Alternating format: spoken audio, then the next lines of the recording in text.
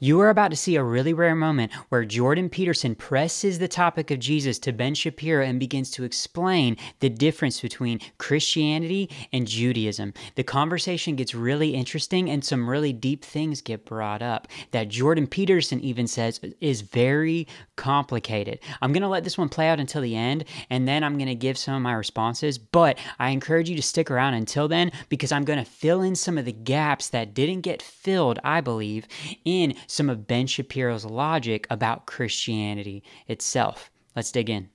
And this is where I think we could have an interesting conversation about the relationship between Judaism and Christianity. So there's an idea in Christianity, which is I think the central idea, which is that you need to face the potential for malevolence that exists within you and in the world. So that's Christ's confrontation with the devil in the desert, with Satan in the desert.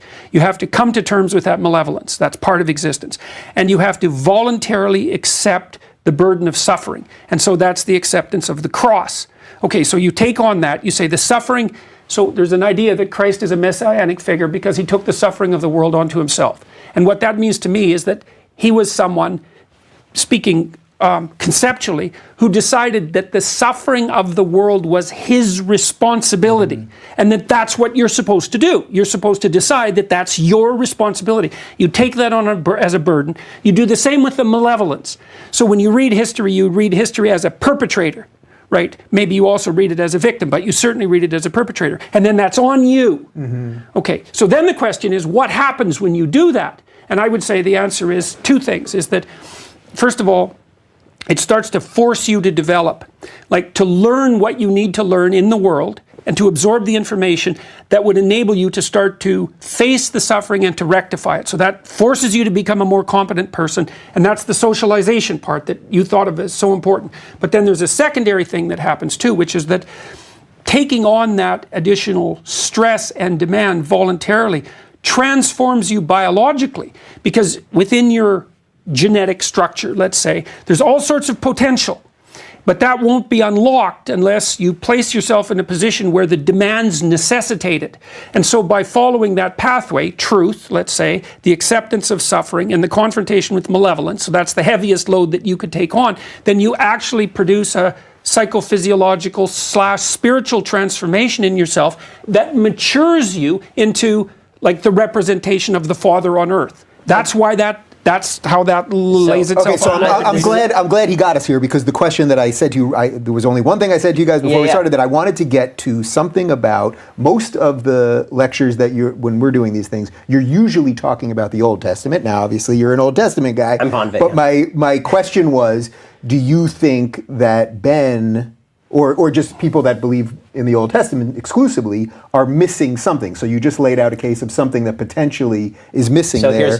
Do you think that is a fair argument? Well, what I'm going to argue is that what you just said is fundamentally unchristian, in the sense that you're saying that everyone is supposed to imitate Jesus, and the basic conceit of, from what I understand, speaking with Christian theologians, is that we are fundamentally incapable of taking on our own sin, and so we have to have somebody who comes in the form of Christ on earth in order to accept that suffering for us. And that is the purpose of God actually embodying himself in Christ, is to provide human beings the capacity to withdraw from original sin, that we don't actually have the capacity beyond a certain point to overcome, and that's why Jesus as a singular figure is necessary. I actually agree from a Judaic point of view with everything that you say, because for me it's about accepting responsibility for my own sins on myself, and I don't have the ability to say that there is the suffering servant, the suffering Lamb of God, who sacrificed himself to relieve me of my sins, and therefore give me a fair shot at life. Yeah, well, okay, that's a really good objection, I think, and I think that there's a fair bit of confusion about that in the Christian community, for example. So I would say that perspective is more explicitly Protestant, and then I would put the Catholics next to that, but then I would put the Orthodox types fairly far away from that, which is why so many Orthodox Christians, I think, have been interested in what I'm saying, because their sense, and this is where my knowledge of Christian theology starts to run out, because like I'm not an expert on, in the doctrinal differences. Right. Their sense is that it's the imitation that's of primary importance. Now, it's a weird thing, because even in classical Christianity, you have, let's say Protestant Christianity, you have this idea that, well, Christ died to save us all from our sins, and so we're already redeemed. But that doesn't alleviate the moral burden, weirdly enough, because you'd think it should. So there's this paradox. And I think I think part of the reason for that, this is an extraordinarily complicated thing, but in the Brothers Karamazov, Christ comes back to earth. Right. And in Seville during the Spanish Inquisition, and so he's doing his miracles and raising people from the dead and like being all messianic. And the first thing that happens is the Inquisitor arrests him, throws him in prison, and then comes to visit him and basically says, look, the last thing we need after setting up this church for 2,000 years is you. You're a lot of trouble. You've put a moral burden on human beings that's too much for them to bear. And so what we've done is watered it down and put some intermediaries in place so that the moral demand that your example required doesn't just crush people into nothingness, right? So every ideal is a judge. Right. So then you have the ultimate ideal. That's the ultimate judge. And from the Inquisitor's point of view, that judge was too much. It was too demanding. And so I think there's so the Inquisitor goes through all this argument and says, we're going to have to, get rid of you again because you're just too much to bear. And so Christ listens and doesn't say anything. And then just when the Inquisitor stands to leave, Christ kisses him on the lips, and the Inquisitor turns white in shock and then leaves, but he leaves the door open. And that's the brilliant ending of Dostoevsky's piece. The Grand Inquisitor, yeah. Yeah, and what makes him such a genius, because he basically says something like, well, look, the Catholic Church did reduce the burden, and it is corrupt in the way that earthly organizations are likely to be corrupt. And it does allow an out, which is, well, you can put your sins on Christ, let's say, and that alleviates your moral burden, but it still keeps the damn door open. Well, this is why I think it's really fascinating, having spent a lot of time with Christian theologians in the past couple of years writing this book, is that the original conceit, I think, when you talk with people who are Christian and Jewish and you have sort of interfaith conversations, the original one-sentence conceit and the difference between them is that what you hear from Jews is Judaism is acts-based and Christianity is faith-based. Christianity is about the acceptance of Christ. When you accept Christ, then you've accepted what you need to accept, and everything flows therefrom. And Judaism says it's not just about accepting God, it's all these mitzvot, right? There are all these commandments that you have to do, and these are what perfect you as a human being. It's the performance of these commandments, accepting God's sovereignty because he's the one who gave the commandments, but you actually have to act in the world, and if you don't act in the world, then you haven't fulfilled your responsibility in the world. This could also be an argument why you could have, although I know you wouldn't be thrilled with them per se, you could have Jewish atheists in that they believe that it's just their actions here. Yes, 100%. Yeah. So this is why Jews have had and I think most Christians believe this too. The idea of having a moral atheist is not really a difficult idea. Yeah. It's the idea of having a system built on atheism that's completely immoral and will fall apart almost immediately, and the idea of having a moral system built on atheism, if you examine your atheism closely enough, I think falls apart. I think that moral atheism is basically you separating your morality from your atheism and then ignoring your atheism in pursuit of the morality, which is, well, you can live fine that way, that's fine, but I don't think that that's psychologically sustainable if you actually examine the core of your ideas. But with that said, I think that Christianity, after its original millenarian viewpoint, when Christianity first came about, the idea of Christ on earth was that he had ushered in the Messianic era, because it was a new era, it was a new day, and then it turns out that people looked around and went, well, this looks a lot like the old day, right? Not that much has changed. And so what changed? What changed was our spiritual status. That was the new redefinition of the Messianic era, is that what Christ had brought to earth was a new spirit, right? He brought a new spirit into the earth, and he'd cleansed people of their sins and given them a fresh shot at life, basically. And that in doing so, he'd changed the nature of how things work. Well, Judaism basically said, well, we never thought that nature changed in the first place, right? That's something different. And so, ironically enough, I think one of the sources of Christian anti-Semitism over time is an attempt to distinguish what makes Christianity different from Judaism other than Christ. Because Christianity and Judaism, in most of their main philosophies, have an awful lot in common. It's interesting. I just interviewed a fellow named John MacArthur, who's a major pastor, major Christian theologian. I interviewed him a couple of days ago for our Sunday special. And this came up. I asked him, so where do you think the differences are between Christianity and Judaism? And he basically said, Jesus. Right? That's the difference. And I think that is the mostly honest answer, because when I hear Christian theologians try to distinguish Judaism from Christianity, what they say about Judaism I find to be not accurate as to what Judaism actually says. And when I hear Jews try to distinguish Christianity from Judaism, I think that, and I'm not saying they're the same thing, because they're not, obviously, they're different belief systems, but in terms of the underlying value system, the reason that we say Judeo-Christian value system is because in terms of the value system itself, the commonalities are overwhelming. They're overwhelming. The differences are mostly doctrinal and historical, and in terms of what you think God, I think that Christians read back in an Acts-based version of their own lives through a variety of mechanisms, whether they say, well, predestination exists, but in order to show that if I were really elect, I would be acting this way, right? That is an Acts-based version. It's just retroactive from the end. And so this is why if you say to a Christian, so you really believe that you can lead a terribly dissolute, awful, terrible life, but if you believe in Christ with the full fiber of your being, you're going to heaven? And they'll say, and many of them will say, yes, but then you say, but what makes a good person? And they'll say, right, not, but if, and right, what they'll always add, but if you believe in Christ, you wouldn't do all those things. Now, there was a lot said right there, but I want to start from the top. Jordan says this, I'm quoting from him, there is an idea in Christianity, which is that you need to face the potential malevolence within you, or AKA the evil within you, and that you have to voluntarily accept the burden of suffering, which is the acceptance of the cross.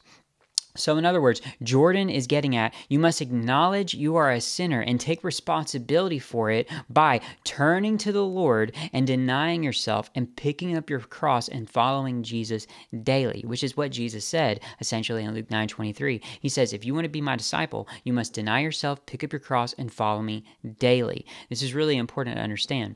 And there's some more depth to this thought, and this is something that actually confused Ben as Jordan began to try to expound upon this truth that's within the Bible. And Ben says this, I quote, what you just said is fundamentally un-Christian.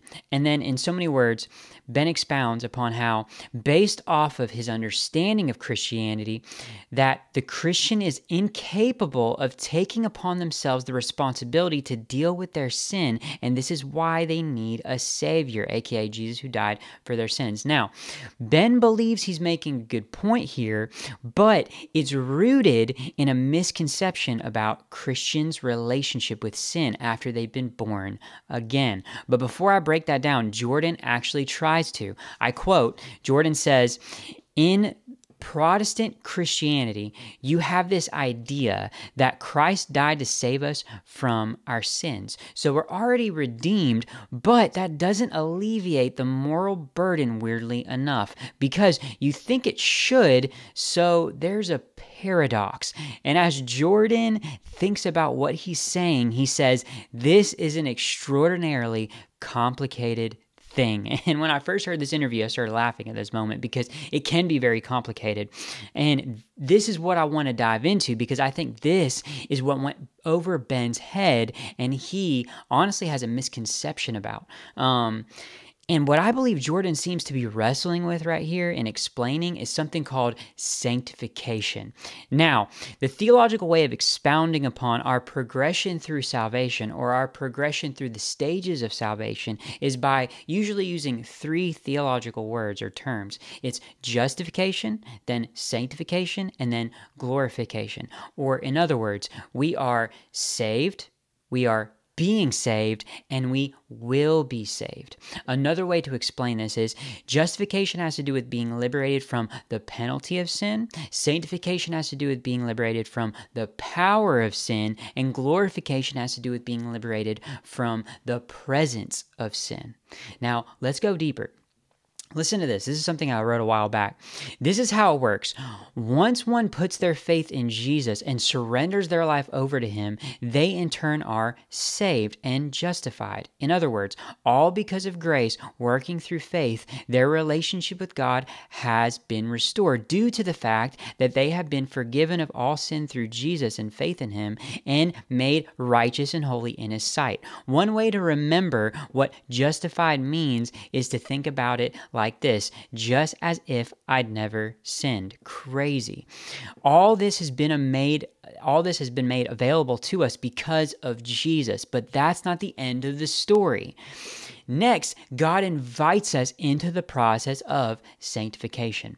During this stage of our progression, we are being saved, or in other words, liberated from the darkness and lies through the renewing of our minds as the Holy Spirit energizes the very words of God to wash us in every way. That's a mouthful. Let me say it one more time. This is really important. During the stage of our progression, we are being saved, or in other words, liberated from darkness and lies through the renewing of our minds as the Holy Spirit energizes the very words of God to wash us in every way. In this stage, we can experience His truth, aka His Word, and His Spirit, aka the Holy Spirit, set us free from the powers of sin and darkness. Now, although freedom is available to us in this stage of sanctification, we still, of course, can feel the pushback of our physical humanness, aka our physical bodies, or what the Bible calls the flesh. So in order to continually progress in this stage of sanctification, one needs to continually deny themselves and look to Jesus with faith. Faith is key. Faith is key to the progression of sanctification. Now, although this can be a struggle sometimes because of the contrary desires of the flesh, or aka the physical body, we have hope because one day we will be saved and experience glorification. This is the last stage where our physical bodies will be transformed and completely liberated from all of sin's influence. Now, there's so much scripture that is laced into what I just said, and I'm going to let scripture, just as I'm speaking, kind of come up on the screen that you can look up for yourself and begin to dig into this because it's a very deep topic. Now, let's go deeper, if you'd bear with me, because I really want to fill in some of these gaps that I believe Ben has in his own thinking about Christians and their relationship with sin. Now, if you study Romans chapters 6, 7, and 8 with the theological framework that Paul, I believe, had within himself, because he wrote in 1 Thessalonians 5:23 that we are spirit, soul, and body. I believe he had this theological framework of the Christian being spirit, soul, and body as he wrote Romans 6 and 7 and 8, these three chapters. Now, when you dive into these three chapters with that theological framework that we're spirit, soul, and body, you will see it explain our relationship with sin in this life after we've entered into relationship with Jesus by faith and have been essentially born again. It works like this. Spiritually, Romans 6, it says that you are free from sin. But Romans 7, it talks about our body. And physically, we're still a slave to sin. But Romans 8 speaks about our soul, our mind. And it says in Romans 8:6, when the mind is set on the flesh, it's death. But the mind set on the spirit is life and peace. See, when the mind or the soul fixes its gaze on the spirit, then the spirit can take control of the body. It's called self-control. It's a fruit of the Spirit. Now, that might sound like a mouthful, but the way this works is when I get born again, after I put faith in Jesus, I get born again. 2 Corinthians 5:17, it says, whoever's in Christ is a new creation. The old things have passed away. Behold, the new has come. And Jesus again alludes to this born again reality in John 3:3.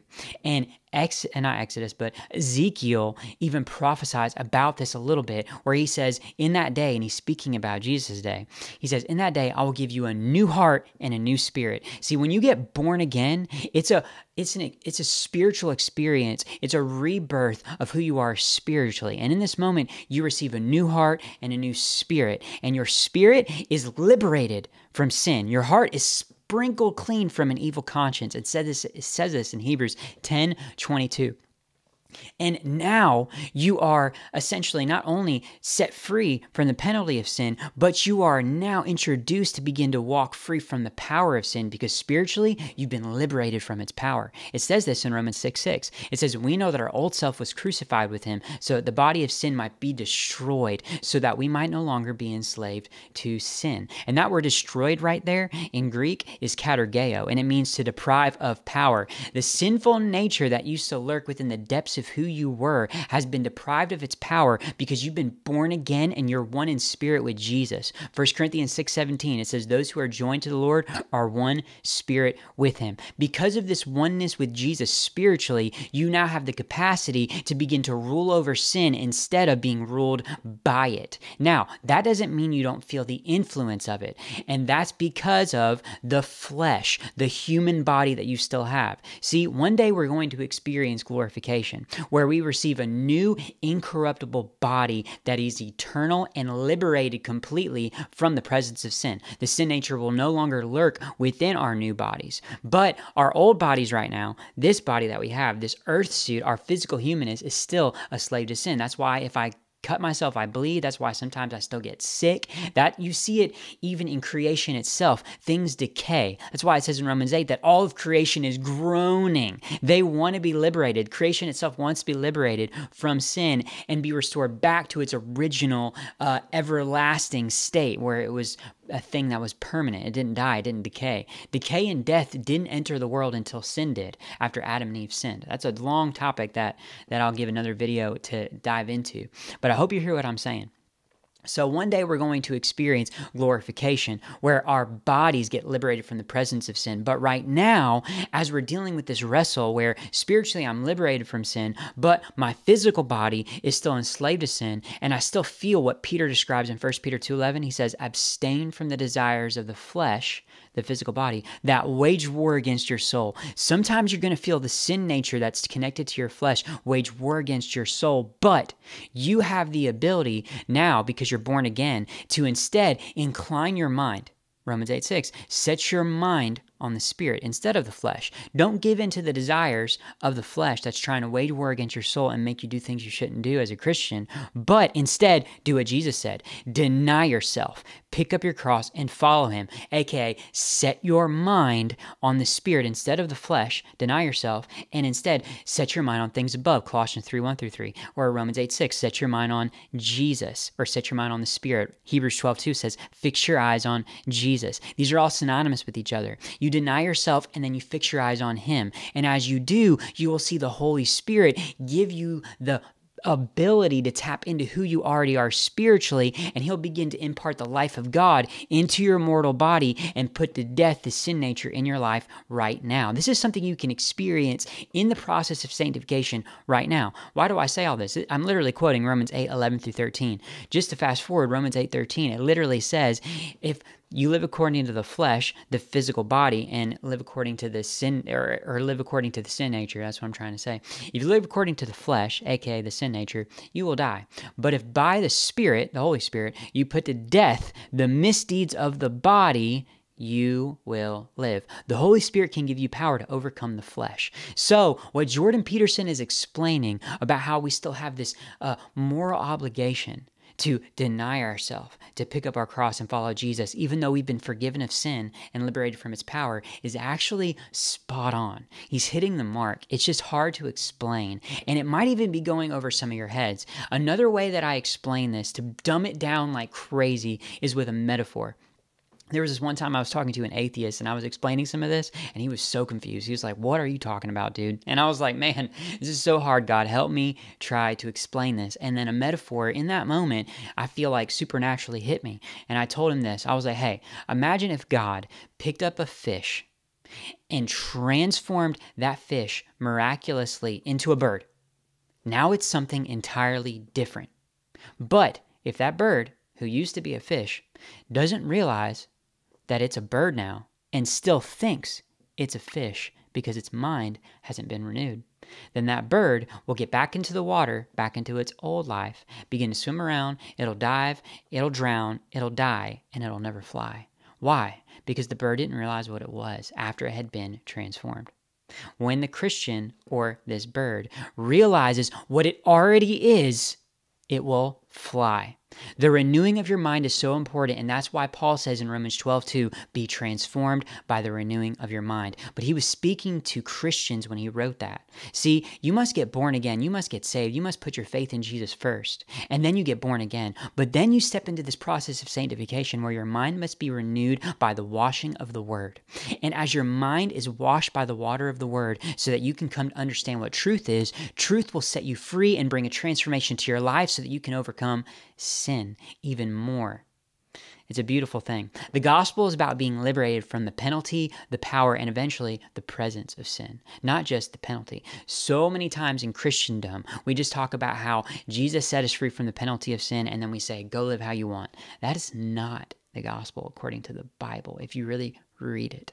And I encourage you to do that if you don't already. But guys, I hope that blessed you. Before you go, I really want to pray for Ben. I've done this in a couple of my videos, but he's a very well-known figure, and he talks about Judaism and he talks about Christianity a lot. And it would be epic if this guy came to know Jesus. And my prayer is that he will have an encounter just like Paul did, someone who is very zealous after Judaism, but encountered Jesus on the road to Damascus, and his life was totally transformed, and he did a 180 and became a huge mouthpiece for God. And so, if you would, join me with praying for Ben right now. Lord, I just ask that you would open Ben's eyes. I just lift him up to you. I thank you that you love him like crazy, Lord. I ask that you pour out your grace upon him, your favor upon him, that you'd open up his eyes to see you, that you'd give him a moment like you gave with Paul. Lord, I ask that you would just grip his heart, open up his mind to understand the scriptures, open up his eyes to really see you for who you are, and make what's impossible for him to come to comprehend on his own possible through your ability to give him revelation. God, I ask that you would do it because only you can, Lord. I ask that you do that. I ask that you'd save him. In Jesus' name, amen. Amen. Well, thank you guys for sticking around. I hope this blessed you. There's so much more to say about some of the things that they were talking about, but I'm going to say that for future videos. But until then, I love you guys, and until I see you next time together, let's soar.